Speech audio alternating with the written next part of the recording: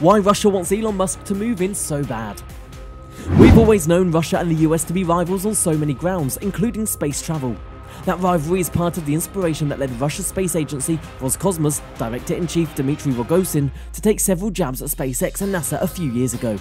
However, now it's the same person publicly expressing how delighted he'll be if he can get Elon Musk to come to Russia to discuss interplanetary travels over a cup of tea. But what has changed? Why does Russia want Elon Musk to move in so badly? Well, we'll find out in just a second, but before that, please subscribe to Futurephile to watch more fascinating videos on futuristic tech. Back in February of 2021, Tesla CEO Elon Musk asked Russian President Vladimir Putin on Saturday if he wanted to talk on Clubhouse, an up-and-coming social media site that links individuals through audio chat rather than posting status updates or sending direct messages. Musk tweeted directly to the official Twitter account of the President of Russia asking, "Would you like to join me for a conversation on Clubhouse?" He followed up with a tweet in Russian that said, "It would be a tremendous honor to talk with you." In the end, it did not pan out, but it has raised the interest of Russian aerospace leaders in Elon Musk. Russia's space commander has expressed appreciation for Elon Musk and invited the SpaceX and Tesla CEO to visit him in Russia in September. Mr. Elon Musk realizes many of the ideas and thoughts that we wanted to realize, but did not get to because, after the breakup of the Soviet Union, our space program halted for some time, Roscosmos' Director General Dmitry Rogozin said in an interview with CNN. He added that he wanted Musk to travel to Russia to be a guest of his family, where they can discuss exploring the universe, extraterrestrial life, and how we can use space to preserve life on Earth. "I already set the tea kettle on heat," he further said. Rogozin added that he respected Musk as an inventor who was not afraid to take risks. He also had praise for billionaires Jeff Bezos and Richard Branson, saying that they are spending their money on things that are useful for society. "Our millionaires prefer to invest money in yachts rather than in spaceships, but maybe kids of current Russian millionaires will be much more wise creatures," Rogozin said to CNN. This is as high a praise as any of these billionaires get, with the usual convention being that of harsh criticism. It's strange because it was not long ago that Rogozin and Musk traded jabs. Last December, the Roscosmos chief took a shot at Musk's SpaceX on Twitter, sharing a photo of Roscosmos personnel trekking through a thick snowstorm to collect a piece of a Soyuz rocket. "This is not Boca Chica, this is Yakutia in winter. I wonder if gentle SpaceX is able to work in such conditions," wrote Rogozin at the time, referring to the Texas border town where Musk's SpaceX facility is located. Rogozin also tweeted a jab at NASA in 2014 after the US sanctioned him for his role as the Russian Deputy Minister of Defense during the Russian annexation of Crimea. "After analysing the sanctions against our space industry, I suggest the US delivers its astronauts to the International Space Station ISS using a trampoline," Rogozin tweeted. Musk clearly hadn't forgotten Rogozin's jibe when he commented last May that the trampoline is working after SpaceX launched its first crewed mission to the ISS. So why does Dmitry Rogozin suddenly want to be friendly with Musk now?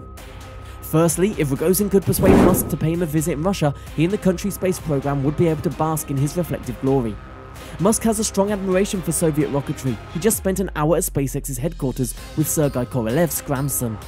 Sergei Korolev is regarded as the father of modern astronautics. During such a visit, Musk would definitely compliment Russia's space program.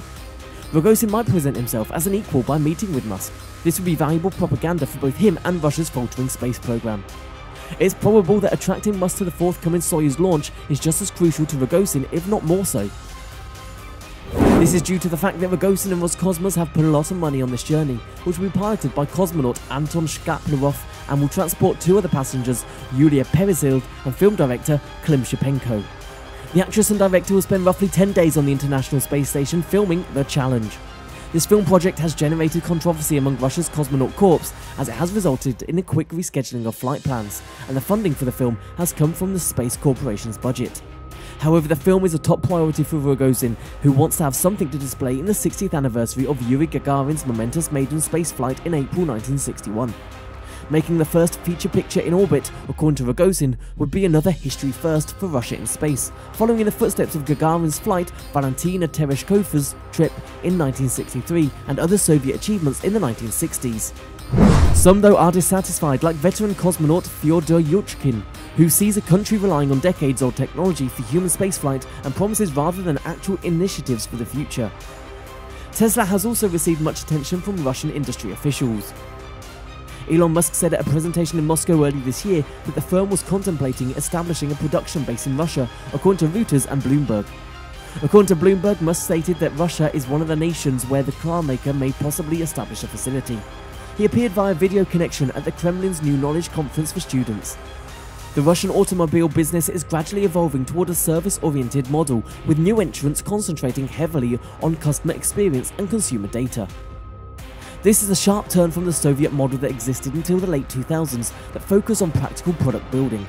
Transitions in automobile markets are creating possibilities for some parts, while other components are expected to fall sharply.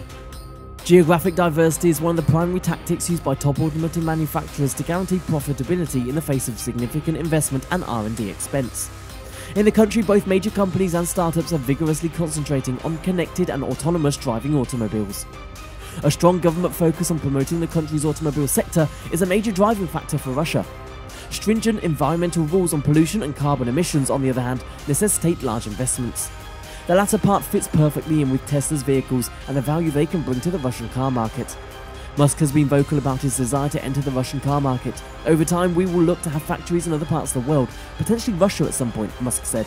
I think we're close to establishing a Tesla presence in Russia, and I think that would be great, he added. Musk said there should be more dialogue between the US and Russia, and that Russia possesses a lot of talent and energy, per Bloomberg. Following the ratification of the Paris Agreement by order from President Vladimir Putin, Russia established an official aim of reducing greenhouse gas emissions to 70 to 75% of 1990 emissions by 2030. To achieve that aim, forest absorption capacity is taken into account to the greatest extent feasible. Russia is regularly chastised by international and local non-governmental organizations, NGOs, for calculating emission reductions based on absorption rather than reductions based on industrial emissions. In Russia, many businesses don't believe in climate change and don't just think of it as a real threat to the environment. In addition, they believe that carbon regulation and the creation of greenhouse gas emissions trading policies are the steps taken by Western countries to gain a competitive advantage over other developing economies through the capitalization of carbon emissions trading. Thus, it seems as if the Russian government will take steps to reduce their emissions no matter what, and introducing Tesla to the Russian car market seems like a very good idea to them due to the obvious fact that Tesla cars are electric cars that do not produce any carbon dioxide emissions during use. The strategy's main goal for 2030 is to reduce greenhouse gas emissions by 33% compared to the 1990 level by 2030. This strategy will soon be legally formulated and officially presented to the Paris Agreement by Russia. The previous goal for 2030, which the Russian Federation called in 2015, was minus 25% of the level of 1990. Now the Russian Federation is at the level of about minus 50% of the level of 1990, also including the absorption of CO2 by forests. Not only will the entry of affordable Tesla cars make it easier for the emissions to be reduced, but local competitors will also innovate quickly in the EV field in order to compete with Tesla, ensuring affordable EVs for all. Another field of innovation in this regard is a bid for synthetic ultra-low emissions petrol and microwave spark plugs, whose successful development will be able to pose significant competition to EVs. This will contribute to reducing carbon dioxide emissions across the board. Being a billionaire is enough to guarantee you the attention of powerful industrialists and heads of state who will try to get on your good side. Being a billionaire with the power to overturn industries and create entirely new lucrative ones? You're on a roll. Whole countries will want to come over. Well, if you like this video, you may also enjoy this next video that is shown in the end screen. See you there.